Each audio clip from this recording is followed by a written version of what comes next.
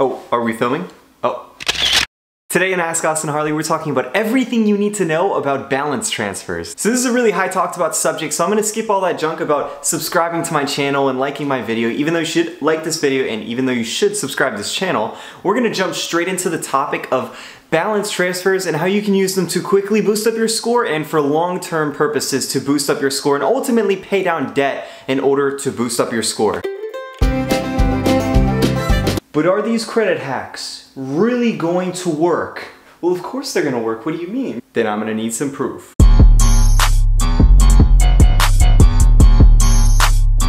So to start off, I want to give a quick background about what a balance transfer actually is. So the concept is very simple. It means transferring debt from one revolving line of credit to another revolving line of credit, usually for a very small fee or upfront cost of around 3 to 5%. So credit hack number one, and this is really not even a hack, but the concept is very simple.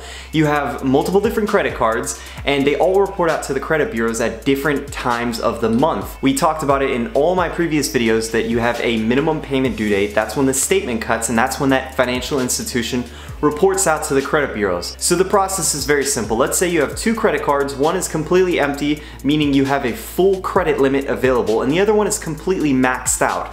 And let's just use both limits as a simple purpose for this video at $1,000. So the hack is very simple. It's in order to trick the credit bureaus to reflect that both the credit cards are completely paid off. Now this will only work if your minimum payment or your statement cuts at different times of the month. So for example, let's say in the first of the month, the $1,000 balance gets reported out. So what you want to do is do a balance transfer to the card that has a $0 balance, and then that one will be reported out later on. So the statement cuts on the $1,000 balance one after you've transferred the balance over shows that you have it completely paid off, and then for that time being until the next credit card, your other one that had a $0 balance but now has a $1,000 balance from the balance transfer, until that one gets reported out, your credit score is going to get quickly boosted up because it's going to show that both credit cards are completely paid off. So when would someone actually use this credit hack? Well, we can talk about times where you want to get approved for a car loan or a credit card, but maybe your debt to income ratio is too high. Maybe it shows that your revolving balances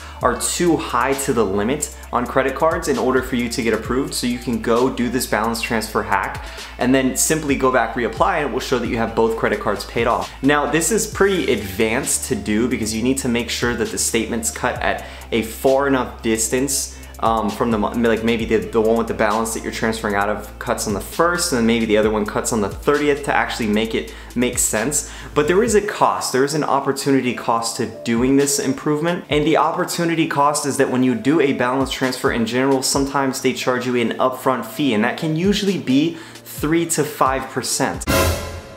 If you have a larger balance, let's say of $10,000, 3 to 5% may cost you a lot of money, so it might not be worth it.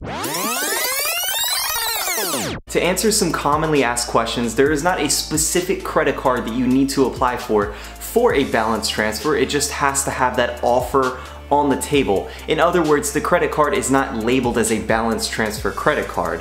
The institution just has that credit card and offers you a balance transfer because all of our credit profile is public and they probably saw that you're holding a higher balance in another credit card and thus they're offering you to transfer the balance over to another one. Now the process is very simple. You can simply write yourself a check. Sometimes you get in the mail one of those little labels with a check already printed with your name on it, and you simply just write the balance that you want to deposit from that payoff from that credit card, and it simply just transfers over the balance to the new credit card. Other ways, you can do it electronically. You can go into the bank, talk to the banker, and apply to that. So what are other ways that you can use a balance transfer to your advantage to skyrocket your credit score? Well, a great way is to even out debt across the board. So as we know, one of the biggest factors judging your credit is your utilization rate. So if you have a $1,000 limit and you're consistently maxing it out at $1,000 and paying, even if you're paying it back in full, it still shows that you're utilizing 100% of your credit line and you're solely reliant on your credit, and that looks very bad to the credit bureaus and it drags your score down. So what you can actually do is if you're holding a balance on, say, that $1,000 credit card, phone is ringing. Great. This is Austin.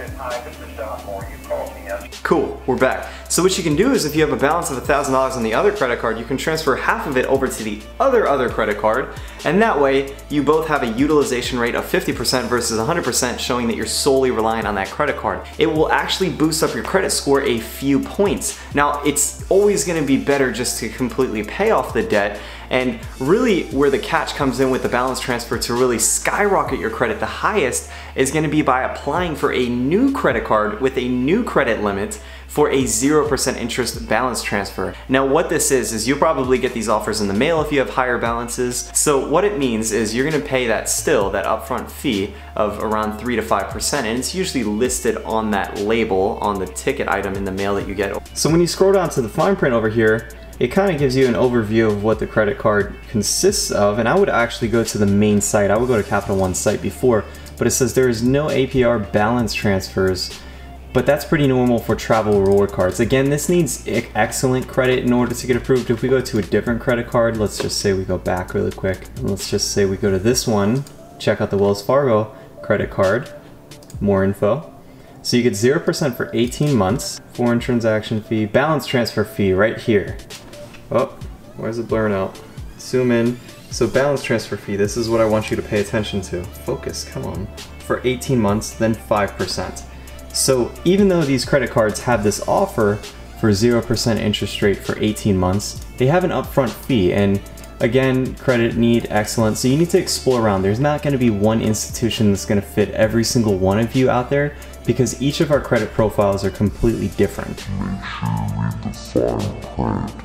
And you pay that 3 to 5%, and once you do the balance transfer, you have that new debt listed under that new credit card line with a 0% interest. So typically when you were paying, let's say on a $1,000 line of credit and you were just making the minimum payment of like 35 bucks every month, I believe the nationwide average interest rate on a credit card is somewhere around 18%, maybe even higher. But credit cards are ridiculous. Remember, credit cards are not meant to carry balances, so that's why you would want to do this by paying off debt.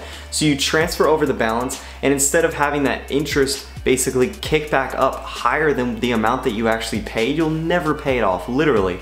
You can have it on a 0% interest, and at that point it basically becomes a loan, because every time you pay $35, it reduces the balance $35. And you don't have to worry about it because you're going to pay it off in a set time. Now the risk with this, the danger in this, just like Dave Ramsey says. The moral of the story is this: when people do debt consolidation or balance transfers, the danger is you feel like you did something and you didn't. $1,200 doesn't fix this problem. So 90% of you getting out of debt is you getting on a plan.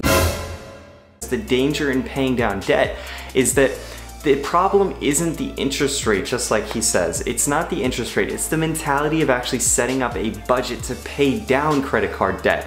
You should always start off with the smaller balance first. Now, everyone is different. There's no right or wrong. Basically, you need to just pay it all down, but the psychology behind paying down something with a smaller balance means that you're going to be accomplished and feel like you hit a milestone once you pay that balance off, and you'll be more excited to tackle the next largest balance. It's not about the total amount of debt, it's about getting on a plan in order to pay down credit cards. But the point is that you need to be very diligent when you do this, and the reason why I say that is because why would the financial institution offer a 0% interest rate for 18 months? It's because it's proven in history that the way our minds work as humans with debt means that our financial status will not change in 18 months. Thus, they're going to charge you the entire 18 months of interest that you would have had 0% free had you had paid it off. So guys, with that being said, the main drawback of doing a balance transfer is that usually people with relatively high credit card balances won't get approved for the new credit card, and that's just being